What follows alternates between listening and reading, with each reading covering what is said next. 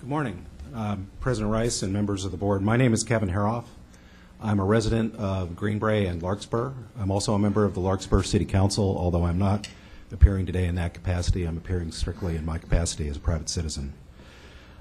First of all, I'll be very brief. I want to express my appreciation for the public's engagement and participation on this issue today. I think you've heard a lot of comments from the public that you ought to take very seriously and account for in your response to the grand jury's report.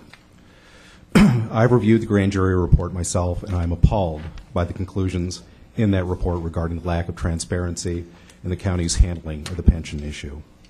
But even more than that, I'm appalled by the staff's dismissive response. The grand jury report requires more than a narrow, legalistic rebuttal to the grand jury's conclusions in that report.